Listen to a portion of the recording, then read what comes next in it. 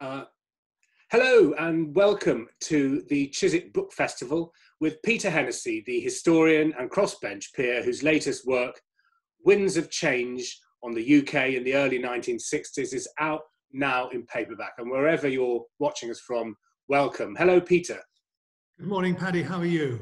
Well, I'm very well. It's lovely to see you. You're not in beautiful Chiswick, I know. So where have you found in the world that could be more beautiful than Chiswick?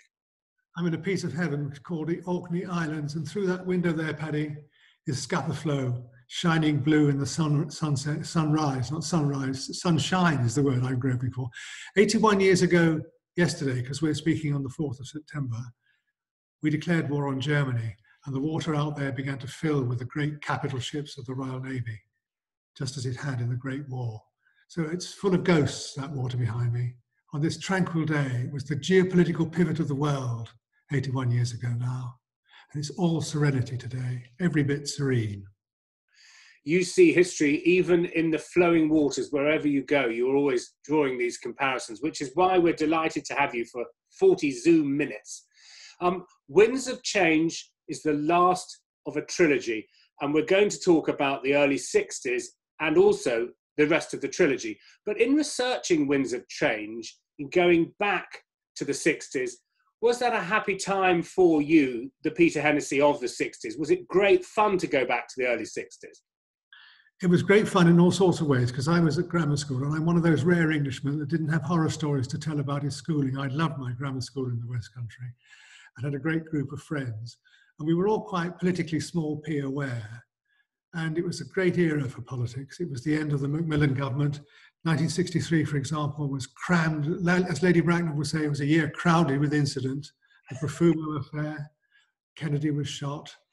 We were just coming through the Cuban Missile Crisis, the tremendous anxiety of the previous October of 62. And it was the year when the 60s began, really.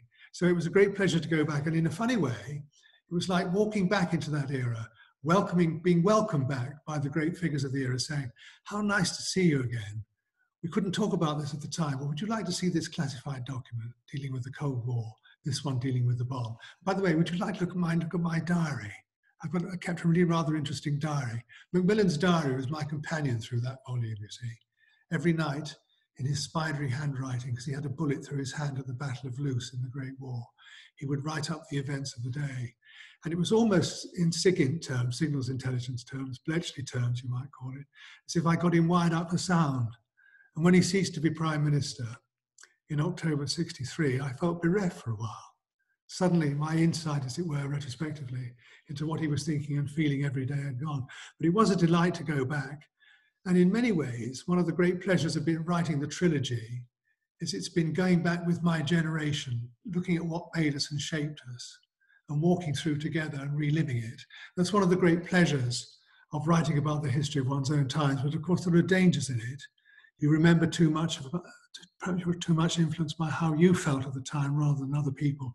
And also, you must always be aware of the stickiness of nostalgia gumming up the works. Yeah. So both a pleasure and a danger, pleasure and a peril going back to write the history of one's own times.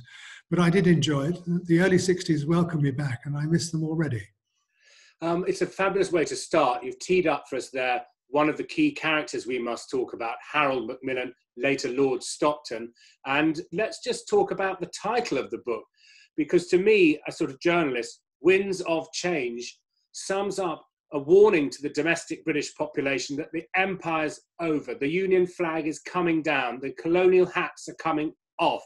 Is that why you called it Winds of Change, British Empire ending in the early 60s? That was certainly part of it, but also other winds were beginning to blow, weren't they? Winds of social change, right across the piece, really, far more than we realised in the early 60s. But by the end of the 60s, we certainly knew about those winds of change. But it was Macmillan's famous speech to the South African Parliament in 1960, about a wind of change blowing through the continent of Africa, that gave the phrase, placed it in our political lexicon forever. So it was very much, and also when you look back now, Paddy, we're very sensitive to questions of empire now and legacy and all that, quite rightly. But at the time, we were being engineered by the Macmillan government through the most enormous geopolitical shift, getting out of empire and, as Macmillan hoped, though he didn't pull it off, into Europe.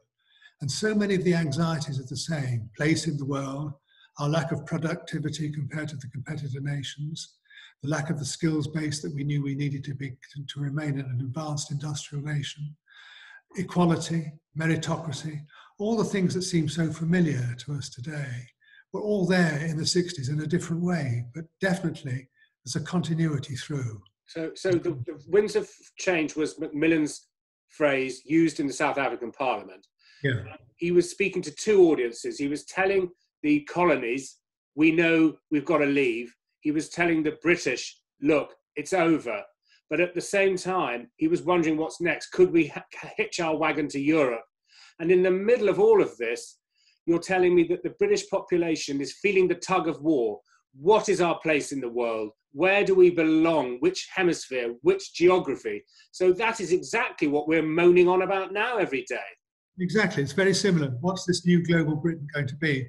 And of course, Macmillan, like everybody else, was very stung in December 62 by Dean Acheson, who'd been Harry Truman's Secretary of State in the late 40s and early 50s, saying at a West Point graduation ceremony, the military school in New York, Britain has lost an empire but not yet found a role. And that really stung. And the role was going to be Europe. Macmillan was a broody intellectual character, and he spent the gap between Christmas and New Year, 60-61, in bed, feeling a bit poorly, drafting a 32-page memorandum, which he called the Grand Design. And the Grand Design was an attempt to pull all this together. And the key to it was getting into what was then the European Economic Community, a new terrain on which we could display our diplomatic skills in the world, a new basis on which to exert influence out of proportion to our size and our wealth. And at the same time, producing what was called the cold douche theory, the cold douche of water to invigorate British industry to new and better levels of productivity. So Macmillan was one of those strategic thinkers, quite rare in British politics, really, who was trying to integrate all the vectors of forces that were in operation to manipulate them in a way that would avert still further British relative decline compared to the super competitor nations and the booming Six Nations of the still very new European Economic Community. So the European question that has bedeviled us so much in the last 4 years since the referendum was there, but it was in a different form. It was going to be the great hope of a new British place in the world. Right. And Geoffrey Howe, a very thoughtful man who was a young Conservative politician at the time, used to like to quote Archimedes when I talked to him about it. Archimedes said, give me a place where I'm to stand and I shall move the world. And Geoffrey, in my generation, that place was Europe. So it's very poignant to look back to that. Europe being the great hope of our new role in the world, whereas now shedding Europe is meant to be the great new hope of our place in the world. And were we better at disagreeing back then? Now we have seen a polarized, vulgar conversation. There are death threats on Twitter cast around like confetti. It's a cesspit. Then there was no social media, but there was dreadful racism, dreadful sexism. I mean, was the early 60s a better place to have an argument about your place in the world? There was much more civility around, a much more gentlemanly and gentlewomanly code of conduct amongst the politicians. Of course, they got fairly ferocious and had tremendous rows over nationalisation, but there was still a high level of consensus, which was the legacy of the Second World War, particularly on welfare provision. The Beveridge Report of 1942, comprehensive welfare system, was signed up to by all the parties. And Europe produced passion then as it does now, but the meanness of spirit, the coarseness of language that we've got we haven't got used to it. You and I have detested every minute of it, haven't we? Because we've often talked about this on your programme, BH. But that was absent. And yes, you're quite right. It was a less civilized society in the way it regarded gay people, people of colour and so on. It was very intolerant. So we're going along with this civility, with this tremendous overhang of what we would now regard as quite reprehensible views. Let's look then at the big themes. If I summarise ones you've already mentioned, so we don't repeat them, our place in the world, the end of empire, the possible Europe, number one. Then what about productivity and the economy and the welfare state? If I named those three, are those the big themes of your book in the early 60s? Yes, Macmillan would have lumped them all together under the term modernisation. He had this great modernisation programme. And when the National Economic Development Council was set up so that employers, unions and government could plan a higher level of sustained growth.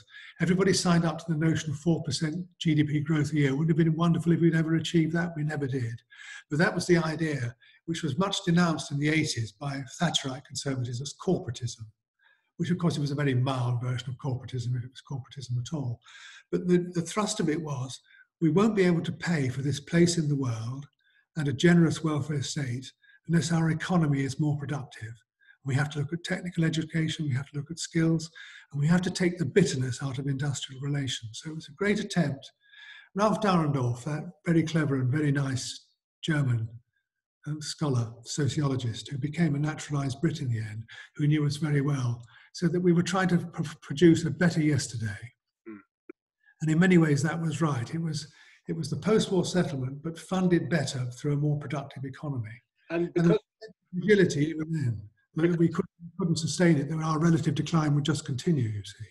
Because this is a trilogy, we're going to go back later in this discussion to talk about Beveridge in your book From Never Again on the 40s, and then about this attempt to improve conditions, having it so good. So we'll park that thought to return to it.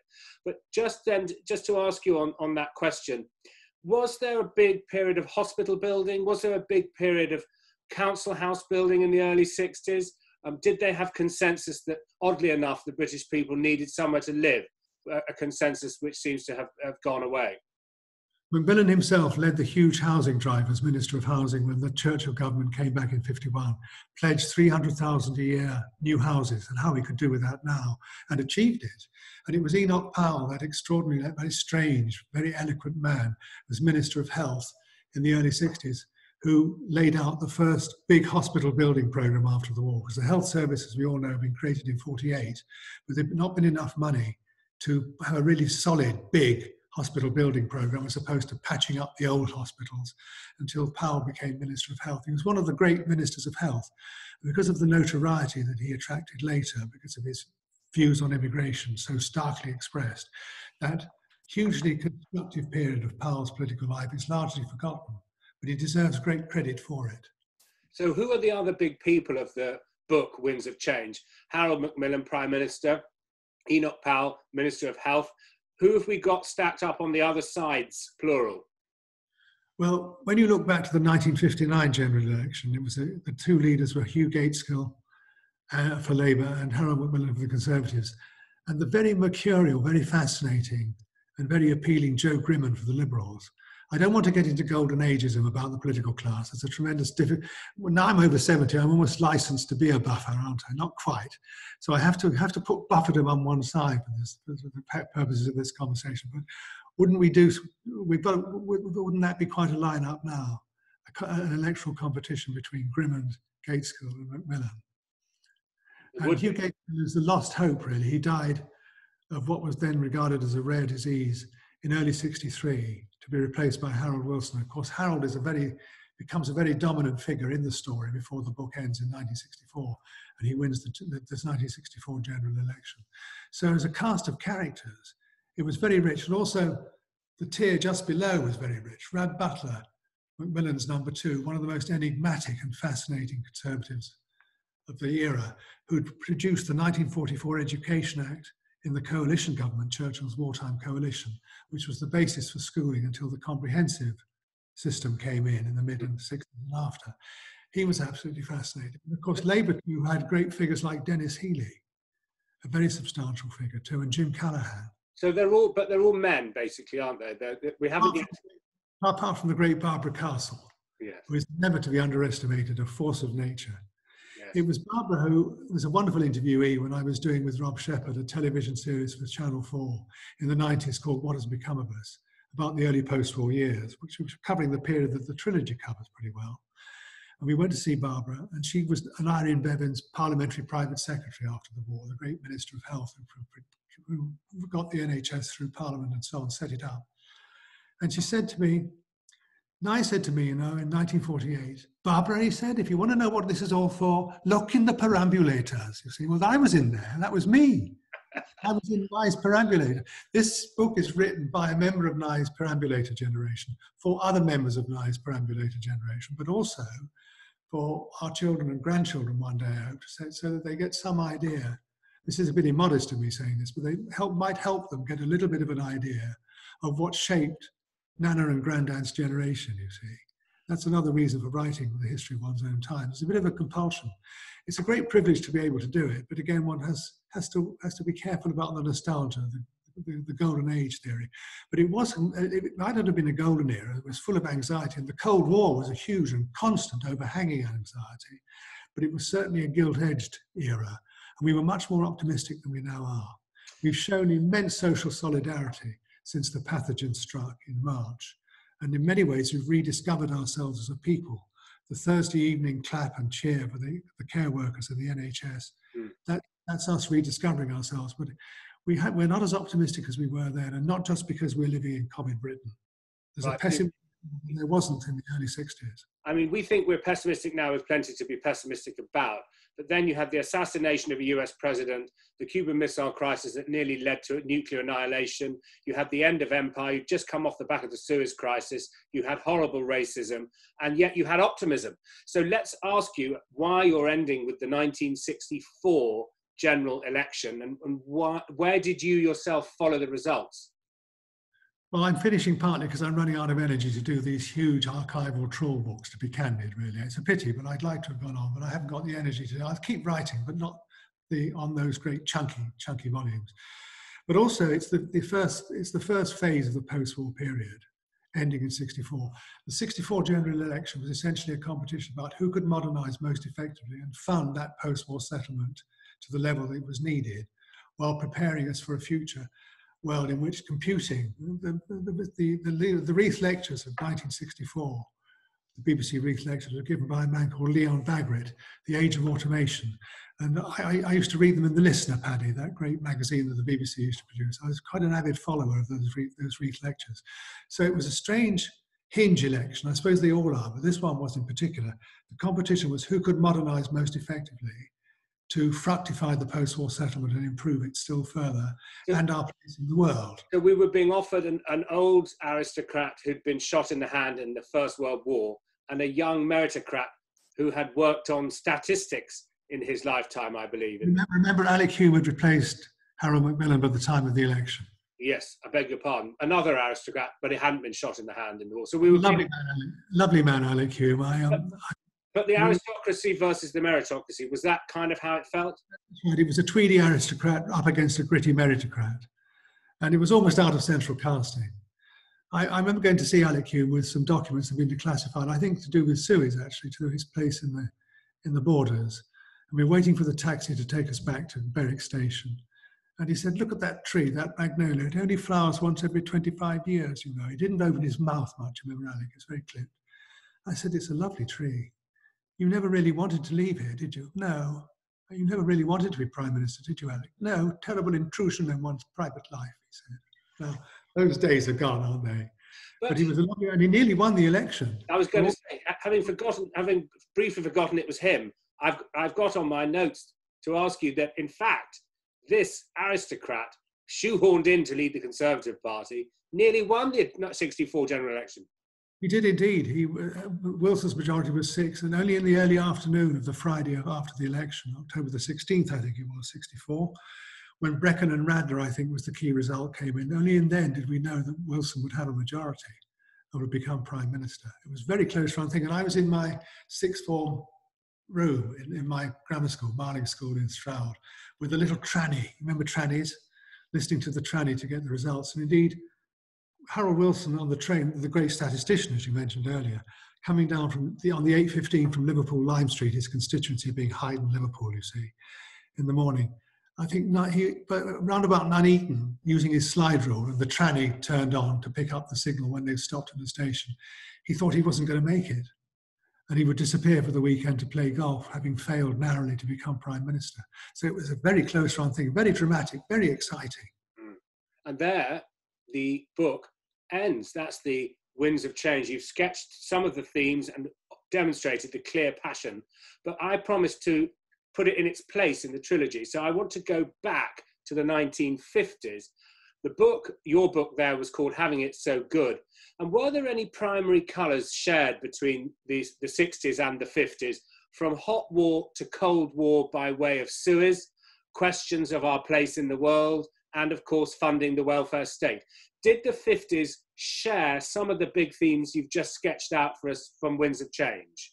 Certainly, and you're right to put it the way you have, because the 50s has been rather overshadowed by the 60s, particularly the 60s after I finished writing the trilogy from 64 onwards. The high 60s, as I would call it now, that everybody remembers. And the 50s seemed terribly drab and conformist compared to that, but they weren't, because the Suez Crisis, the Anglo-French invasion of Egypt, which ended in such disaster, produced a whole burst of questioning and a kind of youthquake, but not in the terms of the Mary Quant youthquake that came later, but a political youthquake, questioning one's elders. Out of that Suez experience and the 50s experience came the satire boom, for example, in the early 60s. That was the week that was, and Beyond the Fringe.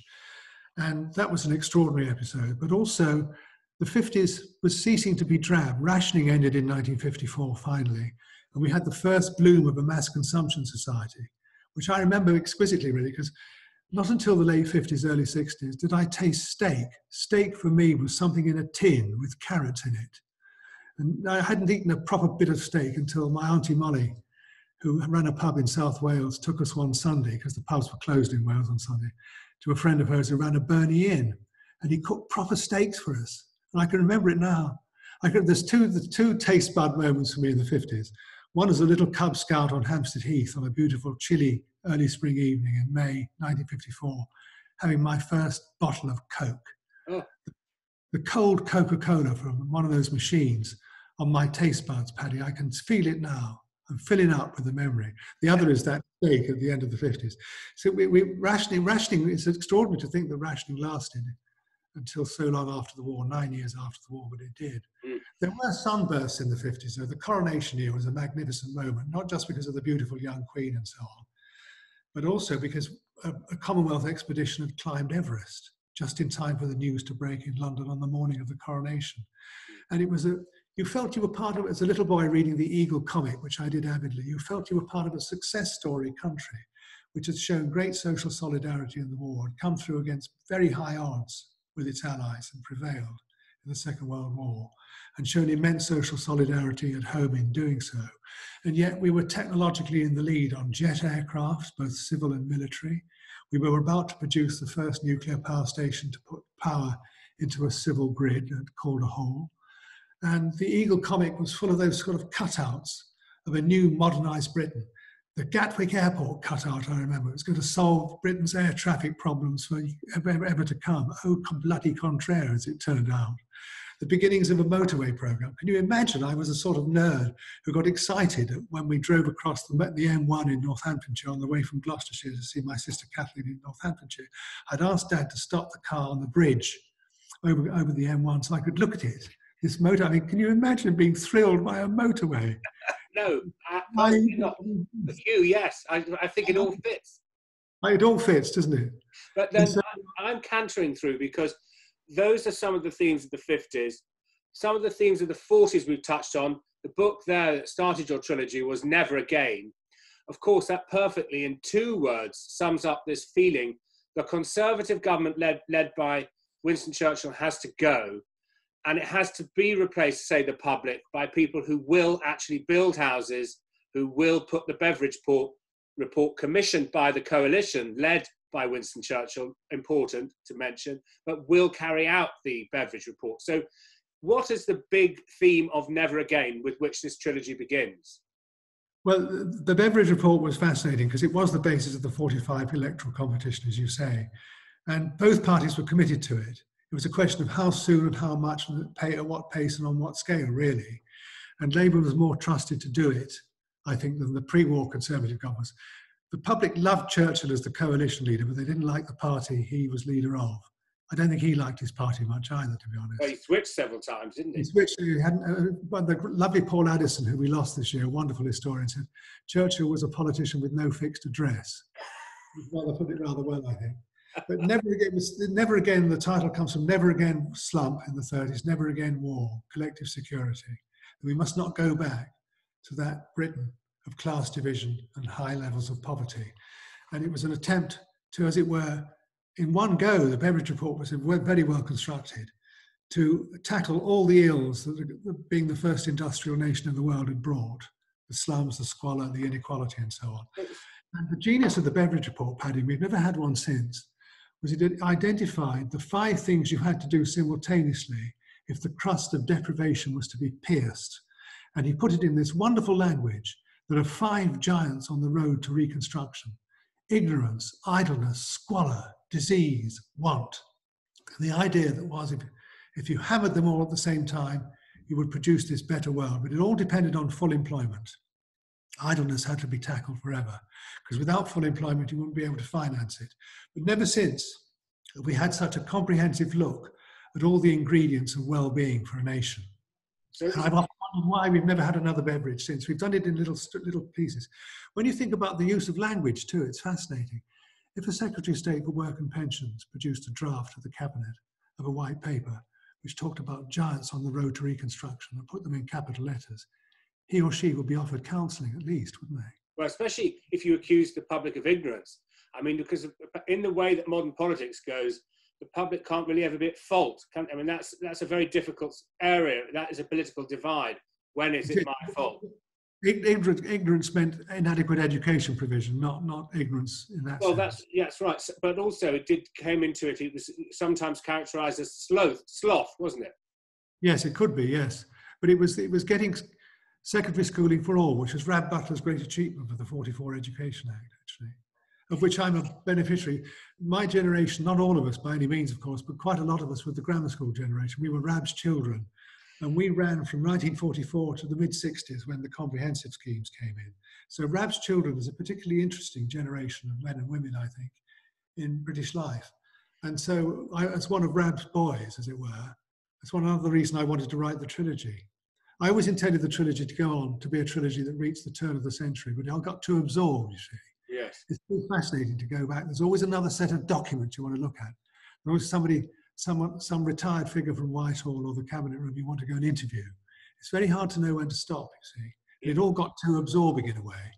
But the thing is, that's what happened to Star Wars. They kept remaking new episodes, and then they had to do a prequel because it got too absorbing. And you are very much like the sort of Yoda of the post-war British settlement. But I've got to try and keep us focused.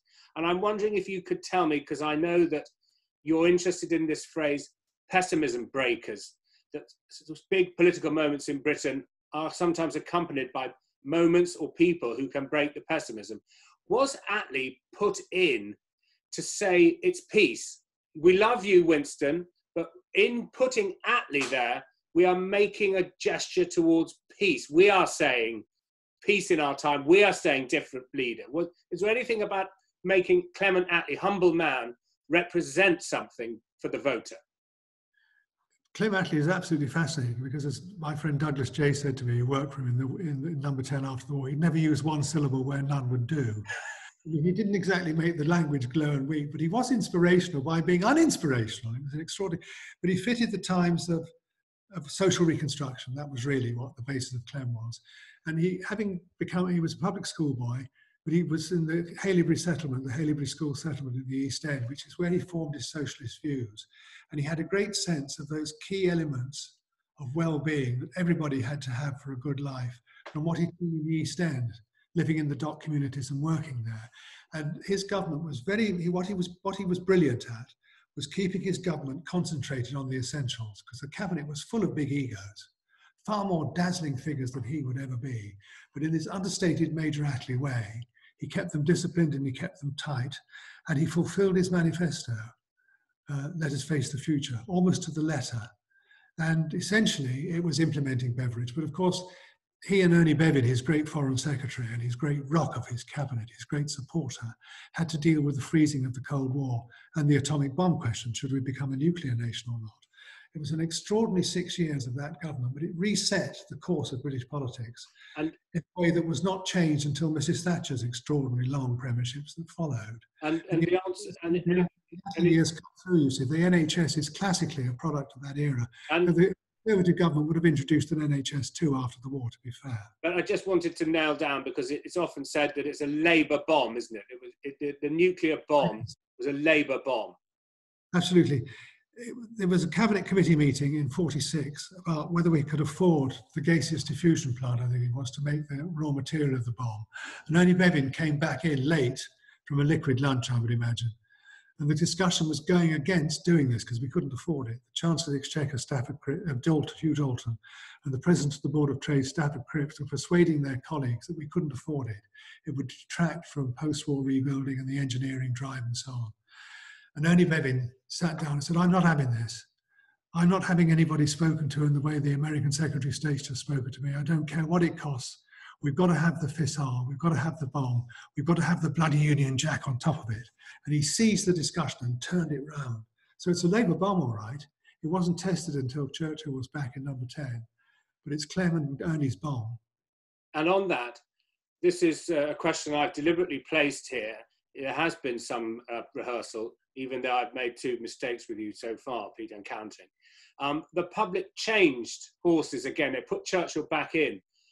Now, is that because they sort of felt that the job that they'd wanted, the technocratic bit they wanted had been done, and now they did want a bit more charisma? And Simon Sharma said of you that you would have gladly cleaned Clement Attlee's pipes. So who would you have voted for, Clement Attlee or Winston Churchill?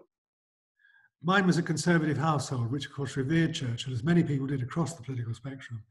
But Clement Attlee is my one political hero. Simon is a great friend of mine, he's quite right. If Clement wanted a pipe cleaned by me, he'd have had a pipe cleaned by me. Because the country was worn out in 1950-51. Rationing was still there, still pretty tight in some areas.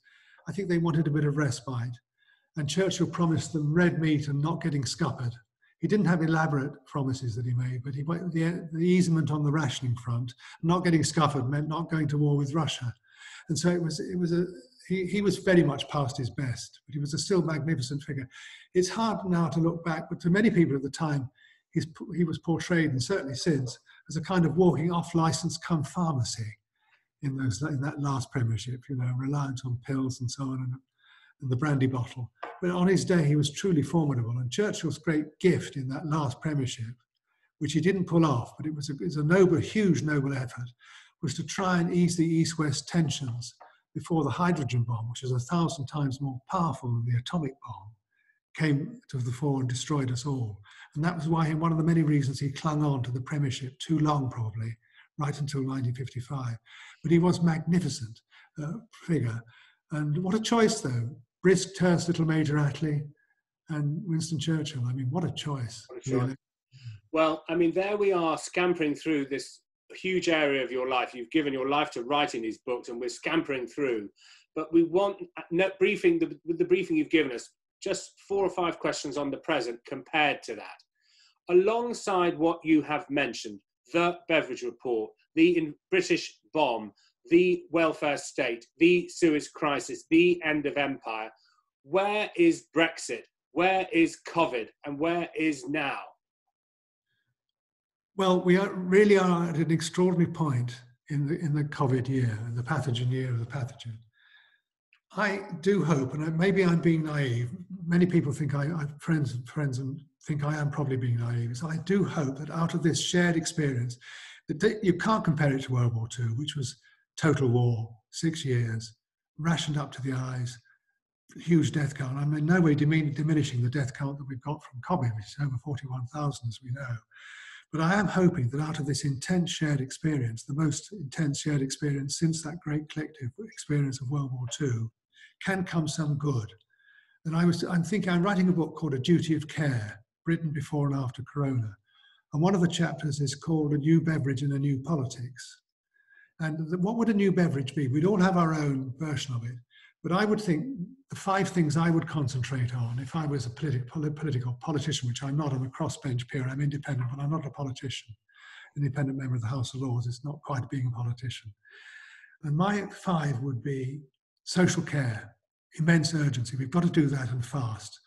I mean, we owe that to the COVID fallen and their families and the care workers who looked after them.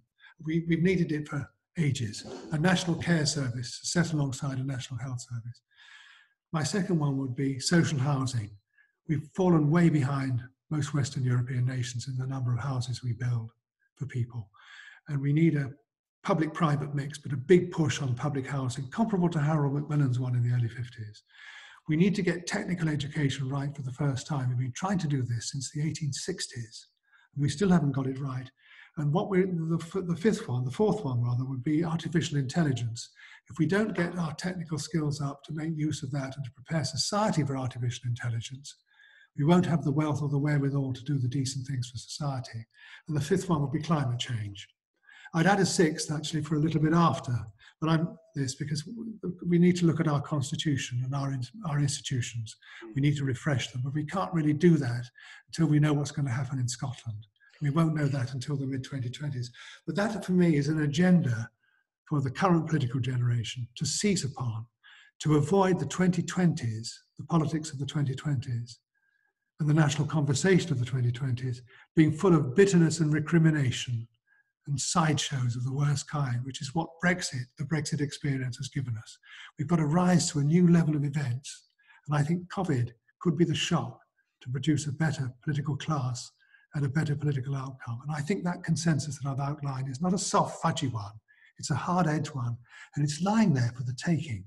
And it needs to be picked up by somebody or groups of people in politics and in public life and in the public generally, who can find the language in which to express it, to mobilize the language in the service of improvement. And the pessimism... That's really what I'm writing this book about. The pessimism breaker in this era could be a British-inspired, British-led vaccine. It's an international effort, and there's a big row about the nationalism of the vaccine. But if the British had a demonstrably aggressive, muscular role in creating a vaccine, that would also create a lot of optimism. A lot would be possible at that moment politically. I think that's a very interesting thought, Paddy. Of course, science is international. And of course, it doesn't matter in the big scheme of things where the virus or the vaccines plural come from, as long as they work. But it would be a great thing if it was a British lab that paved the way to the successful one, the first one, the big pathbreaker into that new vaccine world. And I don't think it's nationalism to want that, because we're rightly proud of our labs and our scientists and our technologists. The balance of payments figures the only ones that we can be happy about are these ones. We give the world about 1.5% of its population. We give the world about 10% of its scientific papers, but we give the world 15% of the most cited scientific papers. We think much heavier than our weight.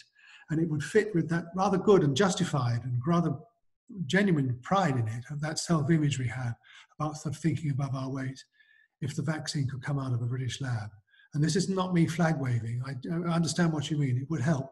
The phrase pessimism breakers, which is interesting, it's an American economic historian used it about the early post-war years in both the United States and here, because there were widespread fears in both America and here after the war that there would be economic dislocation and slump as there had been after the Great War. But when it was realized that we weren't going to go back to that economic methods had been found to prevent that, and you could have sustained an incremental economic growth, that was a huge pessimism breaker. Oh, and my heavens, we need a pessimism breaker or two now. You're absolutely right. Well, I mean, you perhaps are one of them. I mean... Well, that's very kind, you should think so. This could be... anything on that scale would be like inventing a steam train, really, for which, finally, I imagine you've never forgiven the establishment for cancelling the steam train. You know me quite well, don't you? I was warning earlier about the danger of nostalgia, but I still almost weep when I hear Flanders and Swans, The Slow Train, that beautiful song they wrote and sang about... They sang the litany of the stations that Dr. Beeching's famous report of '63 were closing down, on those beautiful rural stations, ending up with the slow train on the slow train. Do you remember? I'm filling up again and remembering. I love those locomotives. I love those locomotives. They were the nearest thing that science and technology and industries ever produced to living beings. Every loco had its own personality, as the drivers would tell you. And I was there with my little duffel coat on and my little numbers at the end of the... I was one of those... There's a book I've written a few years ago, I forget his name now, it's very good, called Platform Souls. And I was one of those souls at the end of the platform. And that's the era when the steam trains went.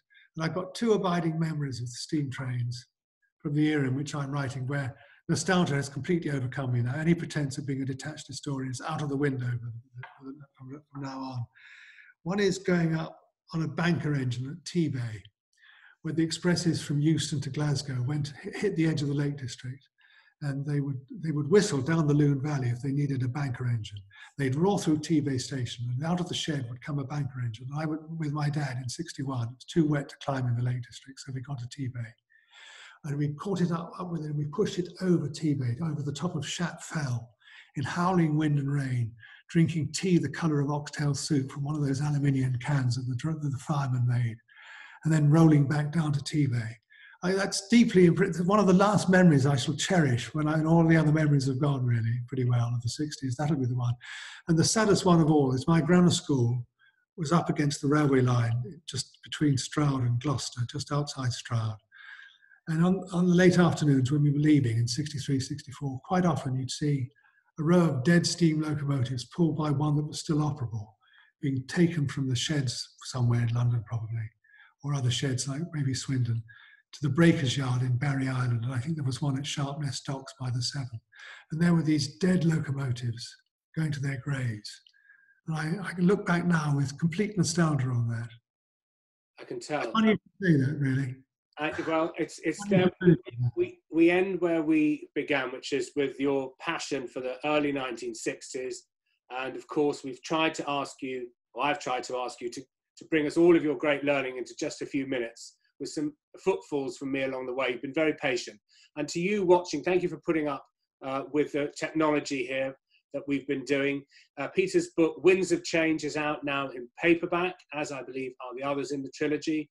And from Peter and me at the Chiswick Book Festival, we say goodbye in the style of the two Ronnies. Peter, will you go first? Goodbye. You have to say it's goodbye from me. Oh, goodbye from me. And it's goodbye from him. Bye-bye. Goodbye. Well done, Peter.